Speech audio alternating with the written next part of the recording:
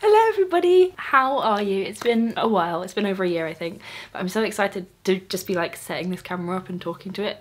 I don't think I realised how much I'd missed it until I started doing it. So hello, I hope you're doing well. I'm doing okay, studying, very busy, hence why I've not been making any videos. It's a Saturday, I have some time, I'm supposed to be studying, but instead I am going to rant about Amazon. It's been 2 years since I was making videos regularly, but I've not changed. I was just on the train and was flicking through my phone, kind of bored, waiting for my stop. I flipped past the Goodreads app and the Storygraph app, which are next to each other in my phone, and it reminded me that I need to get around to doing this. So I'm doing it today and I'm talking about it with you guys. So if you aren't familiar, Goodreads is a website where you can track your reading habits, and then the Storygraph is a similar kind of thing, but it was set up later on, maybe I'm gonna guess like 5-6 years ago, and I've had an account there since it was in beta mode, but I didn't really ever get to using it. So I think I transferred my Goodreads data over to the Storygraph when it was still in beta, then never did anything with it. I think at the time not many people were using it. It wasn't really giving me what Goodreads gave me, which was like the social element. But now I think a lot more people are using the Storygraph. I'm assuming it's no longer in beta. It's been about 5 years, and the #1 pro for me is that it's not owned by Amazon. I think that Goodreads is the only thing that I use, but still use, that is owned by Amazon and earns Amazon any money. Obviously there's like ads everywhere and that earns the money, but of the things I can help, I think Goodreads is the only one left. It's surprising how many things Amazon owns. I think to someone who wasn't aware, Goodreads would just seem like a cute DIY made by a book enthusiast book website. It's a bit clunky, it's a bit ugly, and you'd assume that was why.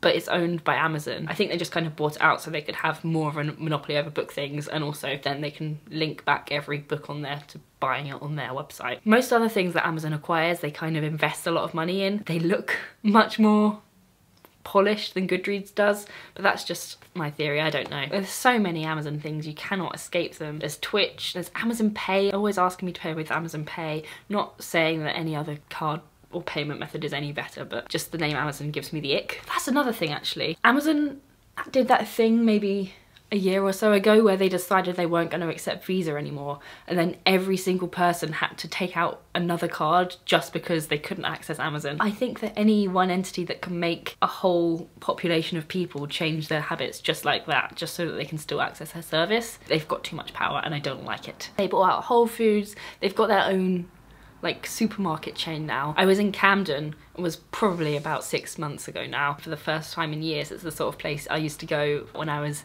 a emo teenager and wanted to look at emo things. So it's a very close place to my heart, and I was so upset when I saw Camden again, and it must have been summer 2022. It was just absolutely lost its whole soul. It was kind of a bit grimy before, but that was its character. It had a lot of heart. Now the old market, which was closed for a long time, has been turned into like Box Park-esque shipping container shops. Everything looks exactly the same.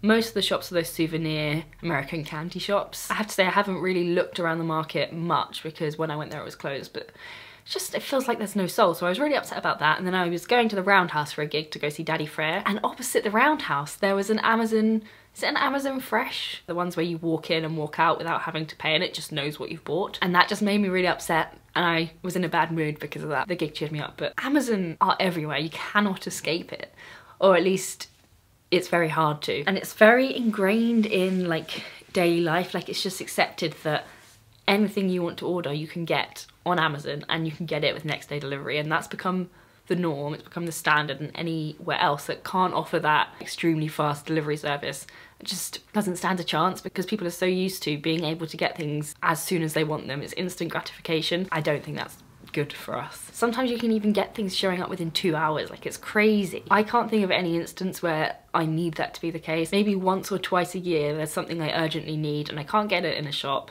and I need it by the next day and I've ordered something on Amazon, but it's so rare that I actually need that service that any other time that I shop elsewhere. Having something arrive in the post gives you a little happiness boost. It's like a little burst of serotonin when you get a parcel, even if it's something you've ordered. Why not prolong that burst of serotonin, that excitement waiting for something to arrive, by ordering something with slower shipping?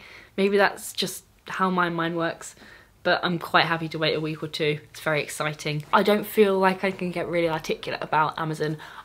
I know that it does so many bad things. I don't know the statistics. I just know it's so bad for the planet, so bad for workers, and I think probably so bad for us. I don't like giving Jeff Bezos any more money. As tiny as my little influence would be over the whole Amazon customer base, I just don't want to be involved. So today I'm going to transfer for good my Goodreads data onto the story graph. Like I said, I did do this before. I'm guessing about 5 years ago. It might have been sooner, I don't know. But hopefully there's a way to resubmit the Goodreads data. Not that I've read many more books since then. I haven't really read much in the last few years. First thing is to try and log in to both accounts. I don't know if I know the password to either. Okay, I'm into both. That was kind of easier than I expected. And according to the story graph, my recent reads are Harry Potter and the Philosopher's Stone, Field Notes on Love, Normal People, and Grown Ups by Marianne Keyes. I think I read all of those during the 2020 first lockdown, so that's not too out of date. How do I integrate the two? Goodreads import. Please note the Goodreads import is only designed to be done as an onboarding step once. If you do it multiple times, you risk introducing book and review duplicates to your Storygraph account. You can manually adjust all your records or delete all of your book reviews and start again from a blank slate. Yes, I want to do that. Okay, and then if I go back in and then I import my Goodreads library, it takes 3 days to import your data. Ah, okay. I didn't anticipate that.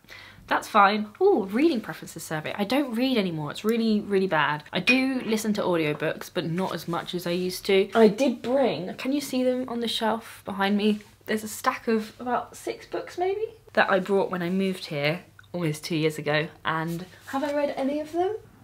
No, I've started 2 of them, but I haven't finished them.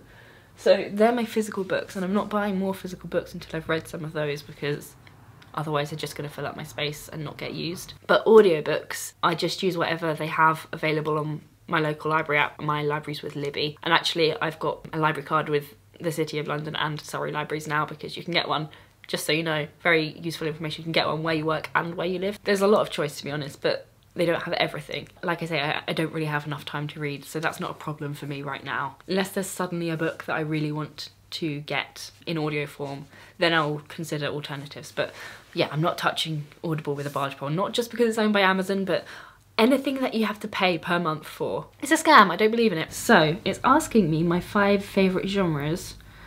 To be completely honest, I don't really know any genres that I don't like. I'm not a huge fan of poetry. Mathematics is a genre. I'm not a fan of magical realism, unpopular opinion, but I can't be bothered with it. I don't know if this quiz even does anything. Which of these things, if any, most turn you off a book? Flat characters for sure, poor writing for sure, dense writing. Does that just mean when they use too many words to get their point across? Because I don't like that. Moving on.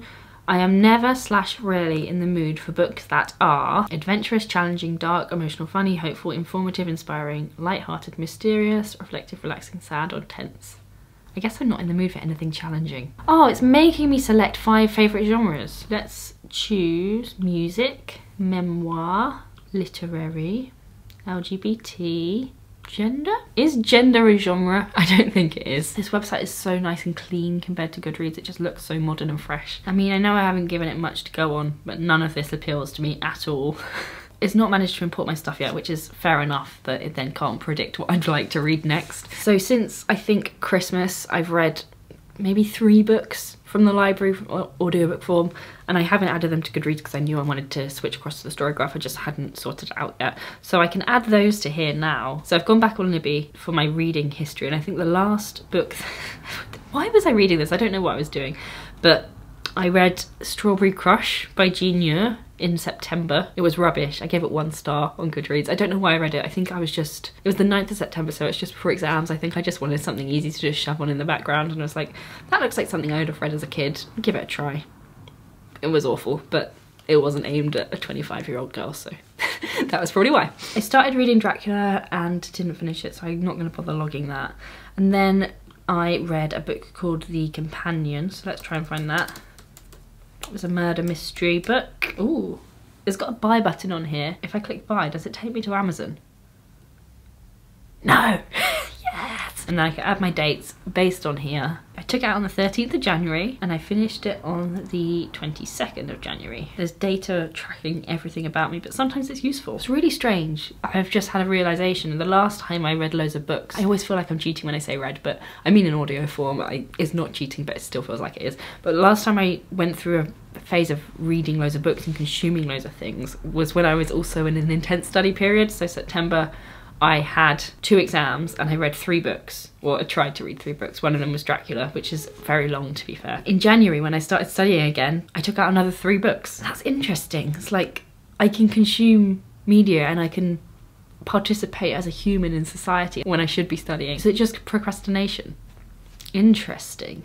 I just choose the most random things that I wouldn't pick out if I was given a pile of books. But I also then read a book about the Spice Girls. I'm a late 90s baby, so I don't really remember when the Spice Girls were active, but a lot of my friends are slightly older and do, so like I feel like I've absorbed Spice Girls culture. So the book was called What Would the Spice Girls Do? How the Girl Power Generation Grew Up, and it was by Lauren Bravo. It was very interesting. It was kind of a collection of essays about the Spice Girls and how they influenced different areas of life and culture. I'll add the dates later because that's not interesting, but what I'm interested in is how you can change the edition that you read. There's a audiobook version, so I can switch to this edition. It's so similar to Goodreads. It seems to have all the exact same features, but just better done.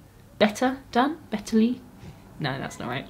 Betterly is not a word. Finally, I am currently reading Dave Grohl's book called The Storyteller. It's good so far. I'm about maybe 25% of the way through. It's read by Dave Grohl himself if you get the audiobook. It should be an interesting one. Let me know if you've read it or have any suggestions of books for me to read, especially if they're easily accessible at the library. The other place that I do occasionally get books from is the charity shops. You know how much I love a charity shop. They are my favourite hobby, I think.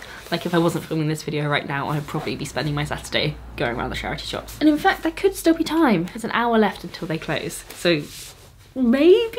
No, I have to study. I do have to study. If there is anything specific you would like to see from me, do let me know. Obviously, I cannot guarantee that I will make it because once a year is a push for me, apparently, to make a video. But I do want to get better. I'm not going to say I am because that's unrealistic, but I really do enjoy making them, and it's just a shame that I haven't been able to for so long. But yeah, hope you're doing well. Thank you for listening to me rant about how much I hate the A word, and I will see you hopefully very soon.